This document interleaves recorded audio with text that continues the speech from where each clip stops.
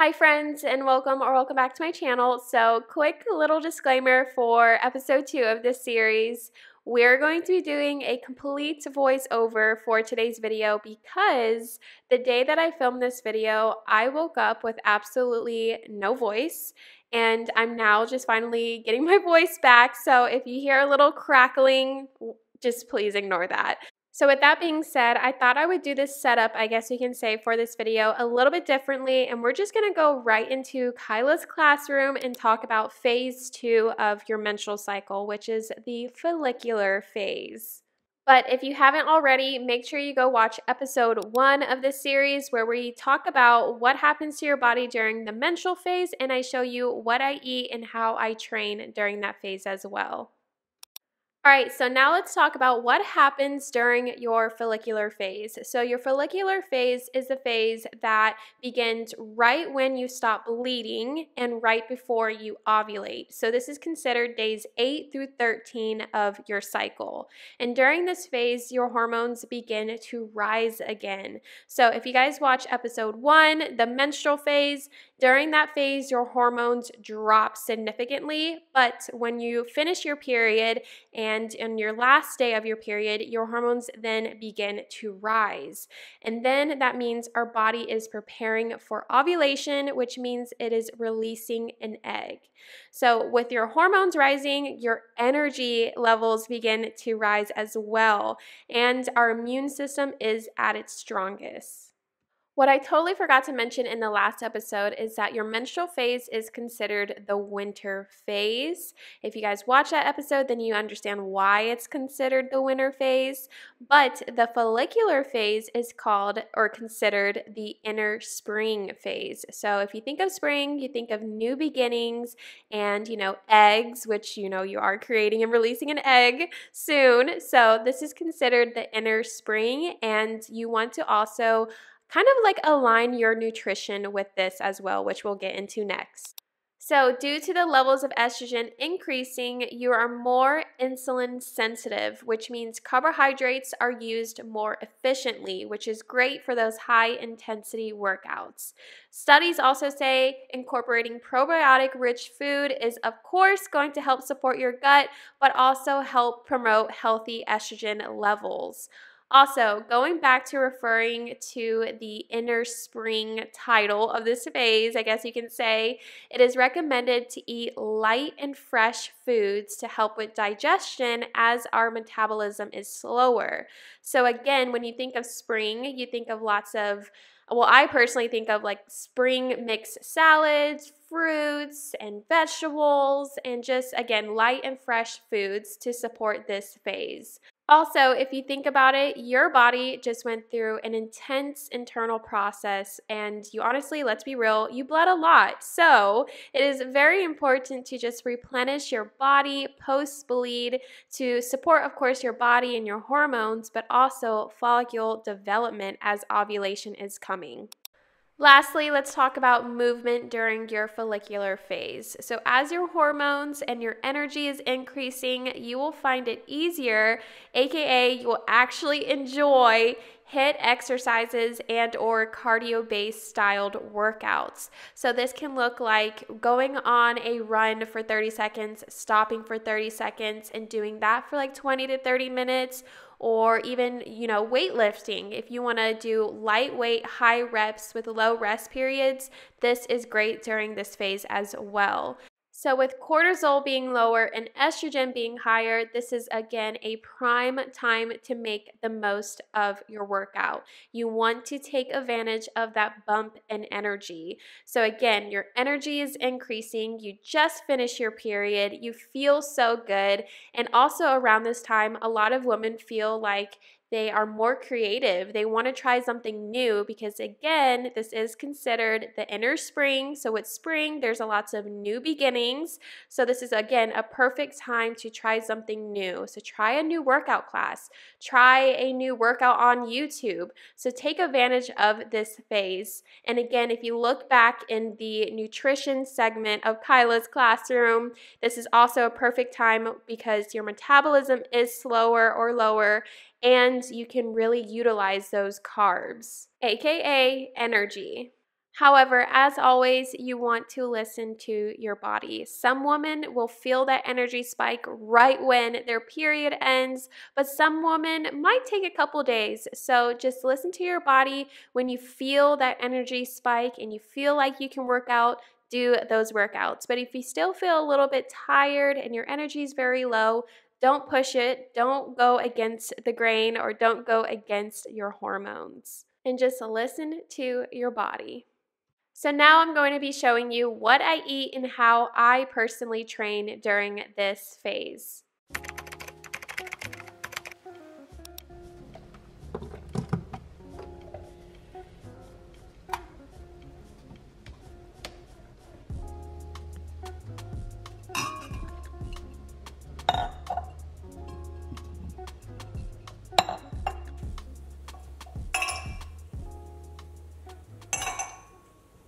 So before I had breakfast, I had some warm lemon water, and warm lemon water has many, many benefits ranging from aids in digestion to supporting liver detoxification to being high in antioxidants and vitamin C. So really supporting and replenishing your body post-bleed.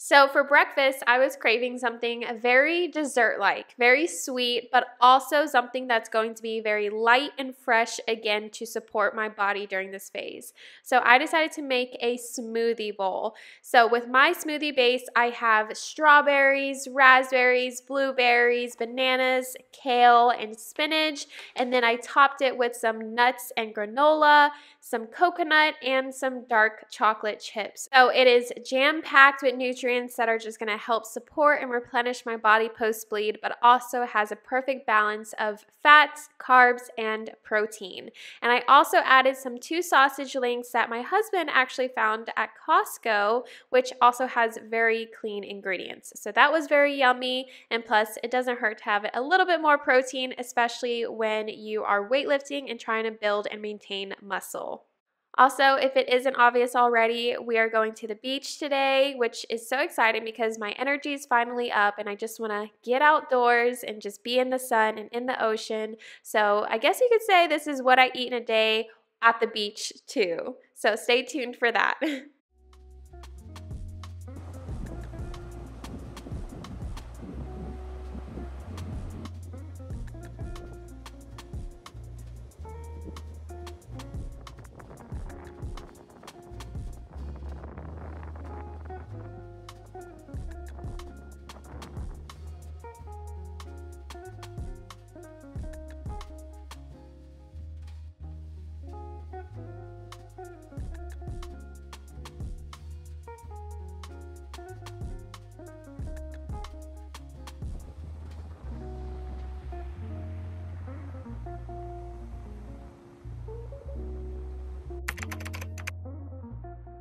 So for lunch, I prepped these chicken salad sandwiches, and it was honestly so refreshing because it was very cold from the cooler, and it also has celery and green apples inside of it. So I'll have a link down below to the recipe, but it was very yummy. And I also added some Siete nacho chips. It is like a healthier version of a Dorito, along with my favorite kombucha, Hum Kombucha. And like I mentioned earlier, it is very important during this phase to incorporate some probiotic rich foods like kombucha. So on our way home from the beach, we had these little snack packs that I made. It has the same exact trail mix as the previous video, so episode 1 of this series, and it just has a whole bunch of different nuts and seeds, but most importantly, it has pumpkin seeds. So if you want to learn more about seed cycling, definitely look it up, but pumpkin seeds are really good during this phase because it helps improve estrogen levels while preventing excess estrogen, and no one wants excess estrogen. And pumpkin seeds are high in zinc, which also helps support progesterone production. And then with the kiwis, it's going to be really high in vitamin C and antioxidants as well to again support my body during this phase post-bleed. So there is nothing better than a post-beach workout and then a post-beach and workout shower. There is nothing better. Anyways, for today's movement, I decided to do something that is low impact, but also going to definitely make me feel the burn. So lately, I've been really into incorporating some at-home Pilates workouts with my weightlifting at the gym. And I feel like that has been really, really good for my body, and I've been seeing amazing results.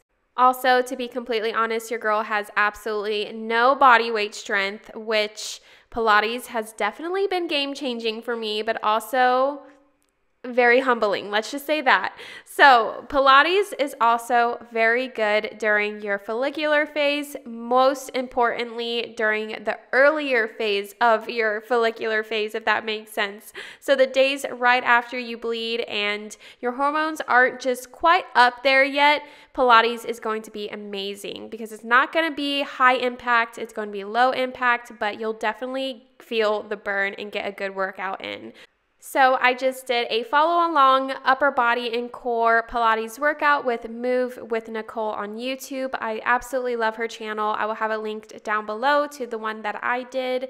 But if I'm not doing an at-home Pilates workout in my follicular phase, I will be in the gym doing a high rep, low weight workout. So I will definitely still stick to my weightlifting workout routine in the gym, but during my follicular phase and my luteal phase, which you'll see in 2 weeks from now, I like to decrease the weight. So I won't go as heavy. I like to do lightweight, high reps, and just really work on my endurance, my form, and my cardiovascular health as well. So if I'm not doing a Pilates at-home workout like today, I will definitely be in the gym weightlifting, but with lower weight and higher reps, and possibly, depending on how I feel, shorter rest periods.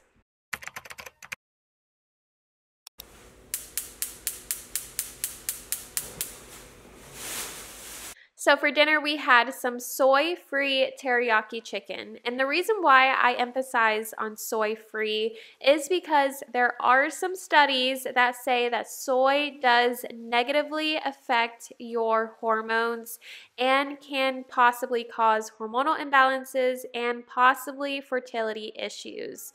So again, take what I say with a grain of salt. I will have some links down below to some articles if you want to read more about it, but I do try to avoid soy for the most part.